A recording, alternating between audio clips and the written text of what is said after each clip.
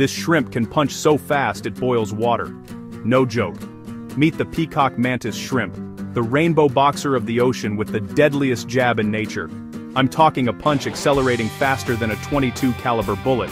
We're hitting 50 km in a few millimeters, with up to 1,500 newtons of force.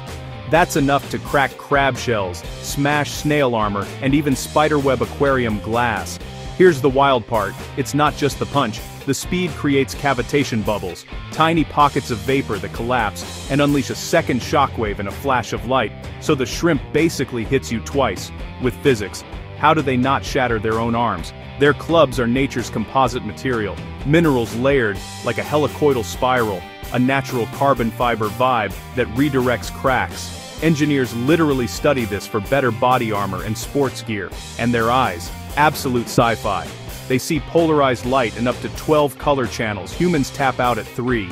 Each eye can depth sense on its own, so they're like dual GoPros with built-in rangefinders. They're ambush predators. They wait, calibrate, and boom, one-punch lunch. They can reset and fire again in milliseconds, thanks to spring-loaded anatomy storing elastic energy. Also, they're interior designers. They build burrows, maintain doorways, and will rearrange rubble like tiny underwater contractors. And yes, they're territorial.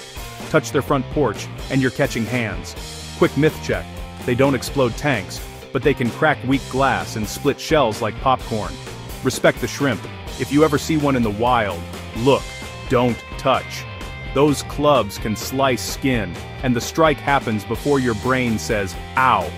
Ocean superheroes come in small neon packages, and this one is the Flash, the Hulk, and a laser pointer all in one.